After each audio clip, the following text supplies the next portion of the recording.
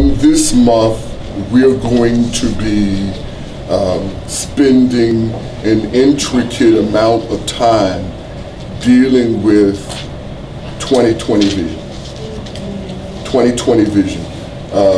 I hope on last Sunday that you enjoyed the presentation from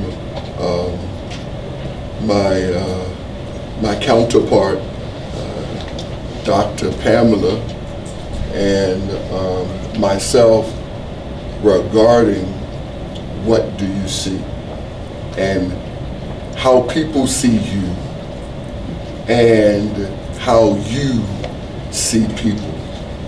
It's very important, ladies and gentlemen, that as you live this life, that you give people the opportunity and that you reserve your judgment about people until actions have been proven. Good morning, young man. How are you? All right. One of my students, and they call me Mr. Program. Bless you, man. And one of the things that is so important is we look at ourselves, but sometimes it's good to look at ourselves through the lens of other people. Jesus said this, and he asked this of his disciples. Who do men say that I am? And actually what Jesus was saying, it was really, it wasn't visual, it was really psychological. What he was asking was, how do men perceive me? And so of course his disciples began to compare Jesus to some men that were already living. Now that's interesting because if you grew up long enough, somebody is going to say, you look like your daddy, or you act like your mama, or you dress like your mother, you walk like your dad, things of that nature. And they compare your personality, they compare your persona to someone else. But look at your neighbor and say, I'm me, and there's no other me but me. The moment you compare me to somebody else, okay, so like we were talking about last Sunday, if I've got earrings and I'm all tatted up and my pants are hanging and I'm sitting on the corner, don't call me a gangbanger, because you don't know who I am. Come on, somebody. If I have an alcohol issue, if I have a crack problem, or if I have a heroin problem, don't judge me by what I am doing. Judge me for who I am. And look at your neighbor and just say, the closest folk to you really don't know who you are. They don't. They sleep in your bed, they eat your food, they get on the bus with you, they work with you, they dance with you, they talk with you, but they really don't know who you are. And you begin to know someone and you begin to see them as they are when, this is amazing.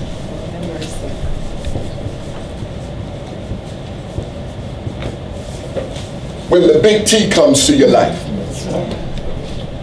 Anybody will party with you and drink a 40 when you got the new house, you hit the lotto, come on. Amen. You got the new car, everything is going your way. But when you lose the house, and you're in the dark, Come on. and you don't have any food, who are your friends then? I'm going to ask Sister Pam to come. Trouble is not bad, you all. You know what I've learned in these 40 years of being a preacher and a teacher and an encourager? Trouble tells me who my friends are. Thank you, Lord. Trouble tells me who my real friends are. Because when you're in trouble, that's when you need someone to help you. Y'all know what I'm talking about? So many of us, we cry over trouble. When we see trouble come, whether it's economic, whether it's emotional, whether it's relational, and we sing that very sad song, we feel sorry for ourselves, but it tells you who your friends are. Come on, somebody. Amen. Who in here have friends? Okay, you got friends? How would you define a friend? Come on, talk to me, sir. Come on, bro. Yeah, come on. As far as, I mean, if you're in a rough spot and you know they got you, you know they're going to help. Stick buddy. That's it. He's my boy. So guess what? If I'm in a tight squeeze, he gonna be there. Okay? What else? Got you, brother. Who else? The person that encourages you when you're down, picks you up when you're down. Wow. Yes. Anybody and everybody will pull you down. Yes. But a true friend, guess what? Encourages you. They strengthen you. That's a good friend. What else? Who else? Yes. It transcends time and space. Wow. You don't have to necessarily see them every day or talk to them. And you can still have that friendship. Friendship is the test of time. Which means if I'm having a bad hair day, my friend doesn't stop being my friend because I had a bad hair day. Right. Anybody know what I'm talking about? Yes. We have some cold-weathered friends. Some of us do. So when I'm bad, they bad. Come on. When I'm bad, my friends better be good. Yes. Because if I'm bad and my friends are bad, we're going to do some bad things. Come on, somebody. It's got to be that friend who says, no, don't go there. Y'all didn't hear me. Don't do that. Okay? You're not thinking clearly. One more. Anyone? A good friend will keep you connected to God. Wow. Will connect you, will see you through and help you and support you. Wow. Just give your neighbor a high five and say, I'm looking for some real friends. I really am. Remember, our theme is 2020. I'm looking for some real people that are going to stay there. The constant, the consistency. Okay? Now, generally, I don't turn over the laboratory to just anyone, particularly with someone coming from Cumberland. I just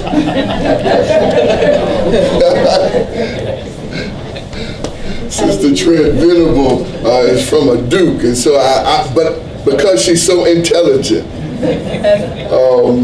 and she did a wonderful job last Sunday, and really helping us understand from a perspective of a woman, from a perspective of an African American woman, the things that happen when people see you.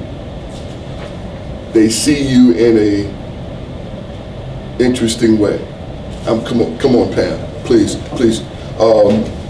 one thing and then I'm gonna let you go. My son and I were out last night on our way back to Fluvanna, and on our way back from Fluvanna, we decided to stop at a store. And it was a department store. They were gonna get a pair of shoes alike or something like that. And so it was already dark, it was about 6:30, and we went into a town, and the store was about to close.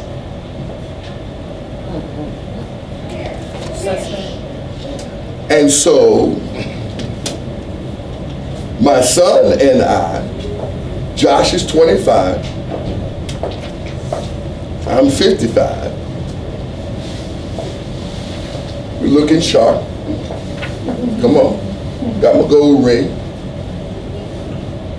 I'm looking sharp. I have my voulez-vous on. Y'all don't know nothing about voulez-vous. That's a type of suit. And so he had his suit on and we're looking sharp. But when we stepped into the department store, the expression changed.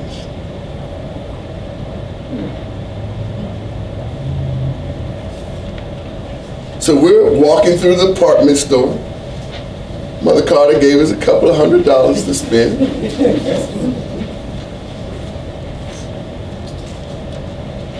So the police were called. We're just walking through the store. And I told my son, you go to that side, and I'll go to that side to see how many of the store clerks would follow me. Come on. So since there weren't enough store clerks, they called the local police.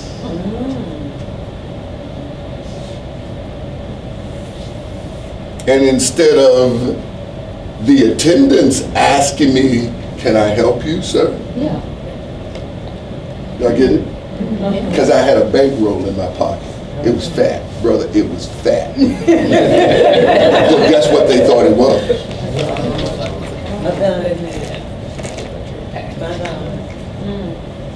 Now, even if I had my stuff, come on, and I have a concealed weapon, come on. Look at your neighbor and say, yes, Pastor's got Susie. Yes, yes, yes, Susie. Susie goes where I go. Come on, somebody. But I didn't have Susie with me. But because of my skin color, or because of the way people perceived us,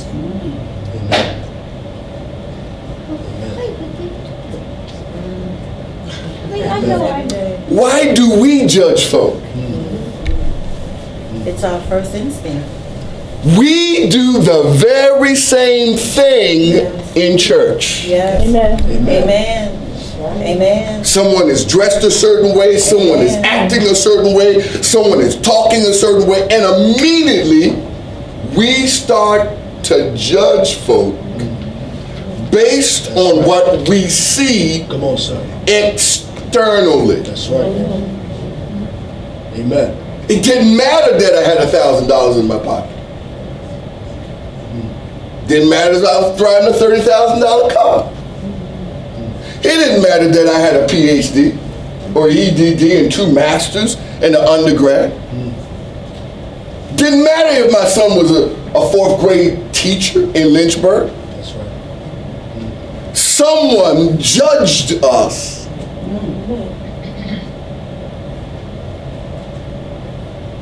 Oh, come on, somebody. Yeah. Look at your neighbor and say, that's just awful. Let's go to the store in March. I mean,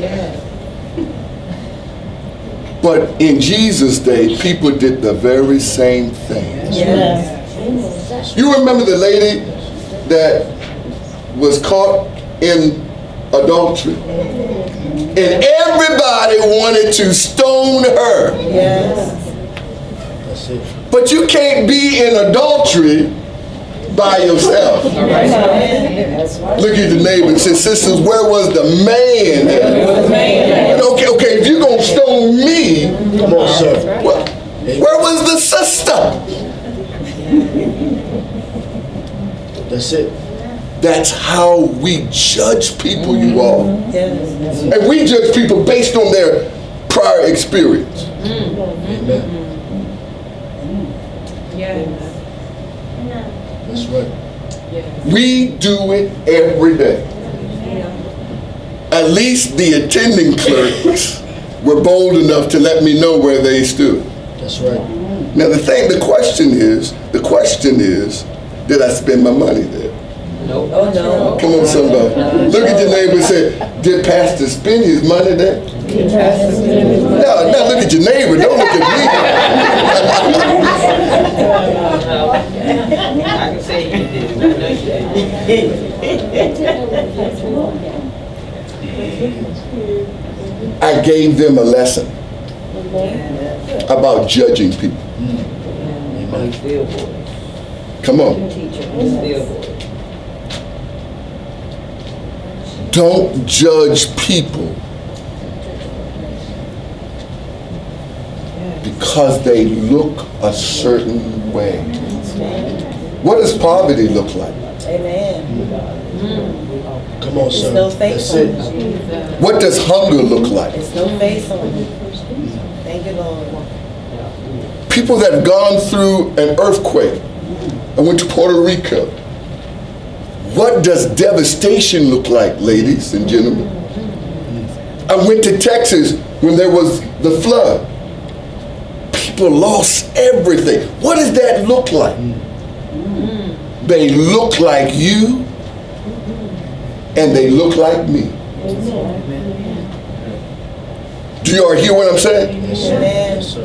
And just because you are in here today don't make you any better Thank you, Lord. than someone on the street. Amen. Amen. You just got a haircut yesterday. That's it. But oftentimes, we want to judge people by their past. Y'all better say amen. Amen.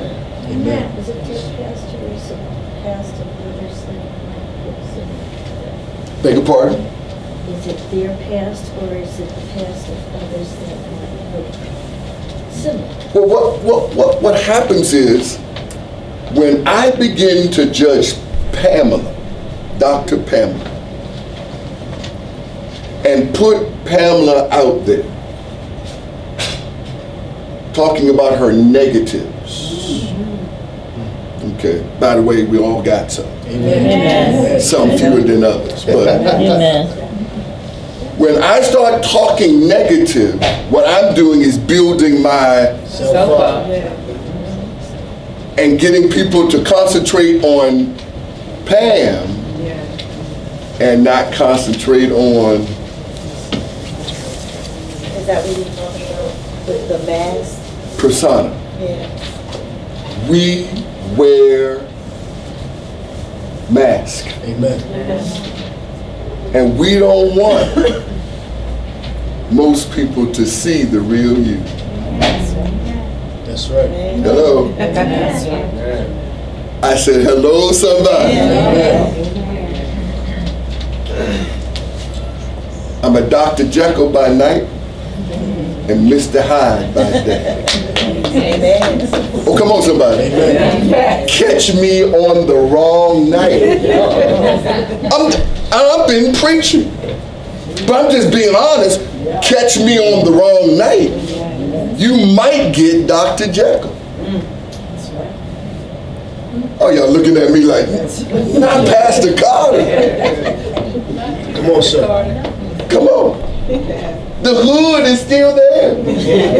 That's right. Oh, y'all, come on. That's right. Deacon Hill and I grew up in very similar communities. His community against my community. Come on. A hood knows hood. Come on, somebody. Can't recognize your game. Do you understand? Yes. And even though you get church and you get an education, and you drive a 750 BMW, and you're living in a $250,000 house, guess what? Down on the inside, they're still hood. That's right. Amen. That's it. And you trying to wash it away. I don't talk that way. I don't dress that way.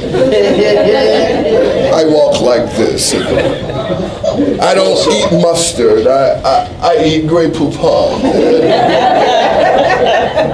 That's just a mask. Amen. Jesus wants to know who you really are. Amen. Thank you, Lord. Jesus wants to know. Just be you. Yes. Thank you, Lord. Hello, somebody. Amen. Let's give God a praise right now. Thank you, Lord.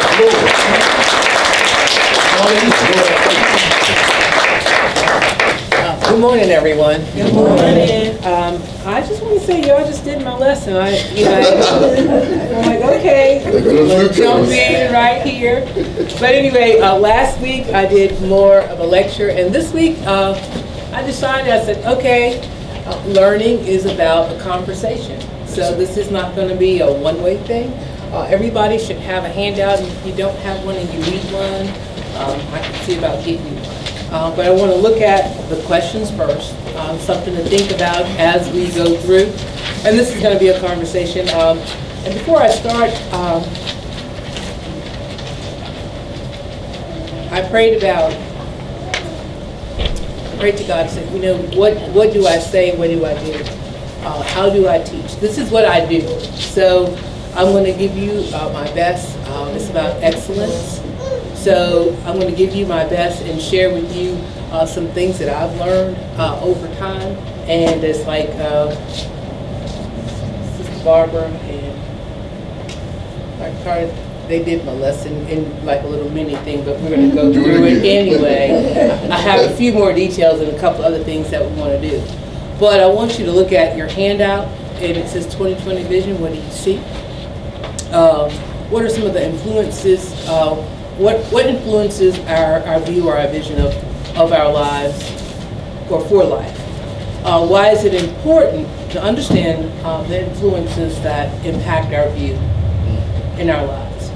Because as Dr. Carter was talking about going into that story yesterday, it took me back to maybe 10 years ago. There was this little store in Farmville called Penelope's.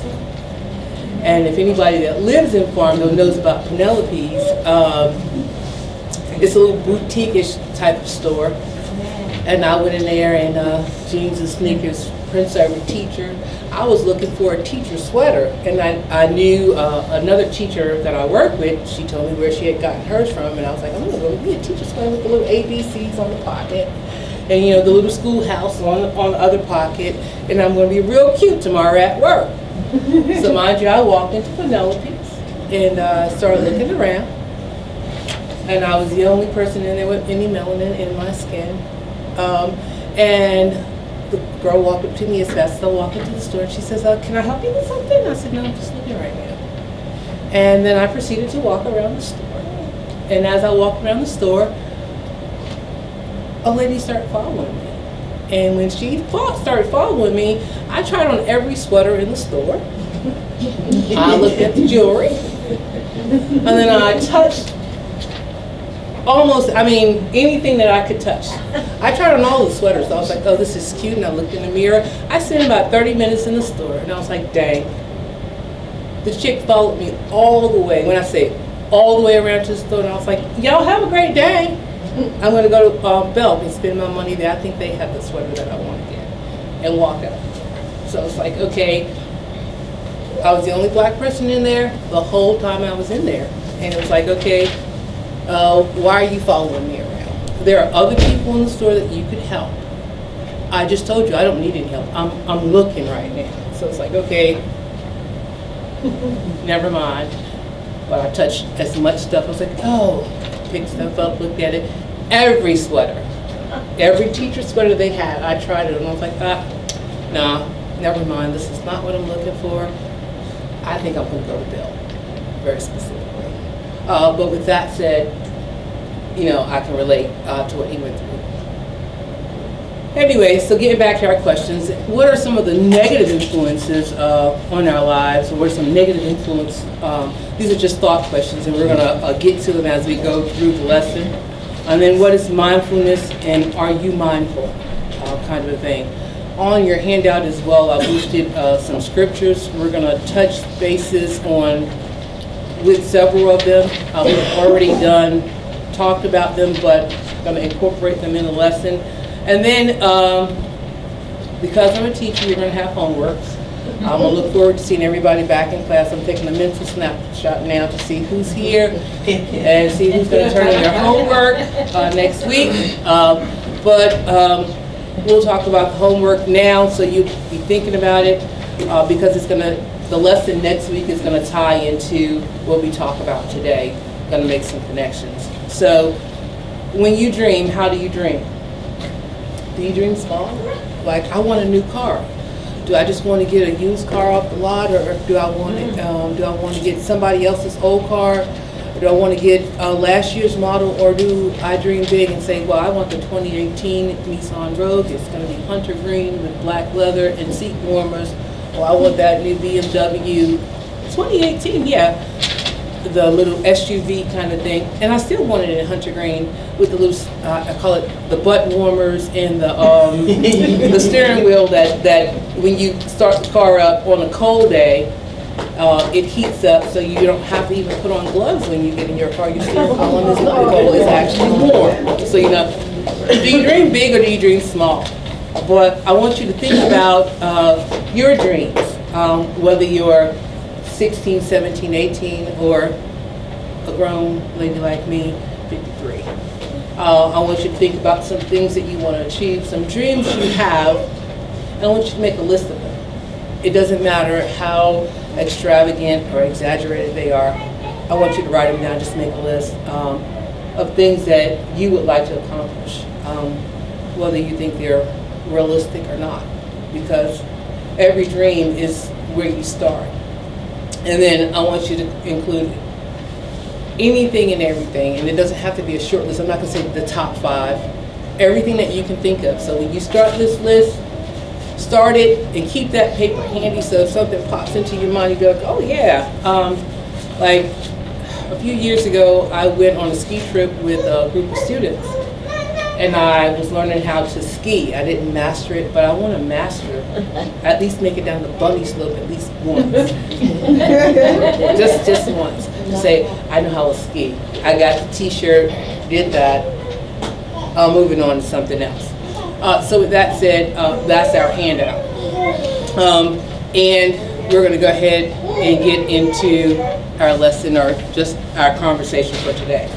So I have this awesome PowerPoint to project, but it's not projected. You have the visual, 2020 vision. What do you see? If I could get somebody to read from me or find and get from me 1 Corinthians 13 and 12, and then I can get another person to find Philippians 2 and 5. That's where we're going to start. Those are going to be our talking points for today. So 1 Corinthians 13 and 12, and Philippians 2 and 5, and they're on your handout. And if I could get whoever has 1 Corinthians 13 and 12 to read that for us. And David was afraid of God that day, saying, how shall I bring the ark of God home? 1 Corinthians chapter 13, verse 12. Come on, baby. You got it? Yes. Finally, he decided to take it to the home of Obed. Okay. Am I doing the wrong scripture? Let's see. 1 Corinthians 13 and 12. For now we see through a glass darkly, but then face to face. Now I know in part, but then shall I know even as I am known. Okay. Yes. That was my Yes. Okay, that's okay. All right, so for when we know in part, and then looking through the looking glass, how do we see ourselves and then how do other people see us? That's going to be our point for today. With that said, the subtopic on your handout says the mind is a battleground. Speaking to the mind, if I could get someone to read Philippians 2:5. Let this mind be in you, which was also in Christ Jesus. Okay. So we had it over here. Let this mind be in you, which was also in Christ Jesus. What type of mindset do you have? How do you frame life? How do you frame your views about people? When you look at them, what do you see? You know, how is your view of other people colored? How is your view of life, your life and yourself colored? Do we see life as a series of opportunities, or do we see life as a series of challenges and struggles, or is it a combination of the two? You say combination of the two? Because sometimes it's based on your past, like where you've been. And so when you look at the future, you can see, you can always see the past, so it's hard for you to move forward if you're always looking at the past. And as far as doing other people, you have to have a spirit of discernment about certain people. That, I mean, it will be judging, but you have to have a spirit of discernment. Okay. When you speak to discernment, understanding of life and how your past colors or influences, and that's, again, you're teaching my lesson. You're cheating, looking at the notes, kind of thing. So, struggles, challenges, opportunities, combination. How does it influence how we take things in life? And this is going to be our conversation. So let me just share a little bit. Last week I shared some personal things, and at the bottom of your handout there's this little image. It says, "I know I'm somebody because God don't make no jump." That was my mantra when I was a kid. I had this little card. It had this exact image on it. I carried it with me everywhere because, like Michelle said, how we see the world, how we see our lives, how we see other people is definitely influenced by our past relationships, our past experiences, and expectations for our lives, right?